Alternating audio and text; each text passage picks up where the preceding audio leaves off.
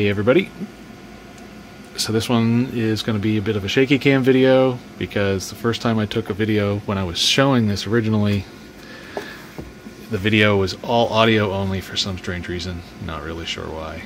So I had a nice little getaway weekend down to Bangor and stopped at a Batteries Plus and picked up, well, I'm staring at a UPS, so probably picked up a battery.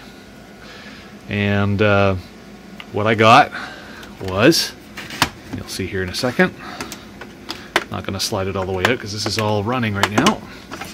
What I got was a replacement battery for this UPS. This is a full-length battery.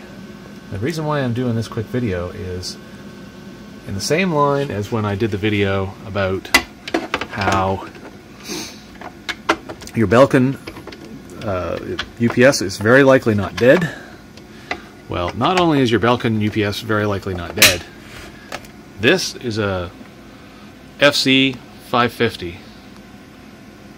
There was an FC 750.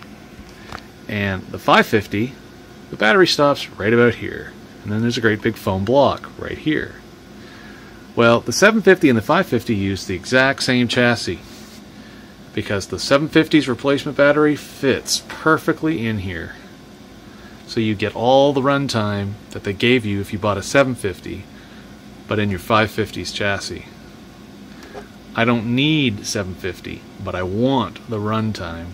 And I wasn't going to waste the difference in price because it was a $5 difference in price between buying the replacement battery specifically for this model or the replacement battery for the 750, which fits. They're all 12-volt batteries.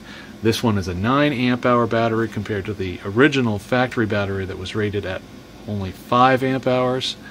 Chances are this one's going to last a lot longer. It's a AGM battery.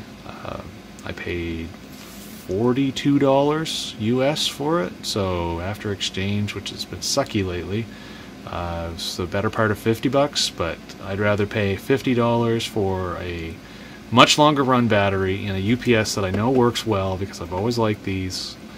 They have automatic voltage regulation in them. A lot of the cheaper UPSs these days don't have AVR.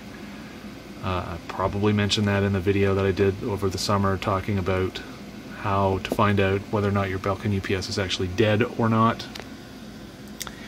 And yeah, it was worth it for me, and I would suggest it be worth it for anybody else, especially where I'm sure that the bulk of the viewers are from the US, and you guys have access to those batteries at the prices I listed them at. I'm sure there's probably places around in the bigger cities in Canada where you can quite easily get similar pricing, but where I live, not a lot of places to get batteries, so I figured I'll just get one the next time I'm down in Bangor because I know that place carries them. So yeah, bigger battery, the same UPS, more runtime, which after the hurricane this summer, these Belkins were my friend. And now with a better battery in my second Belkin, and down here is the one that you saw the video where I used a battery out of a rescued piece of hardware and found out that this UPS was also fine. So between the two, this one's just sitting here charging. It's not, actually I don't even think it's charging anymore. No, I've got it charging. So yeah, so that one's just sitting around all fully charged up because I haven't figured out exactly what I want to do with that one yet. So yeah, just buy a bigger battery. Thanks.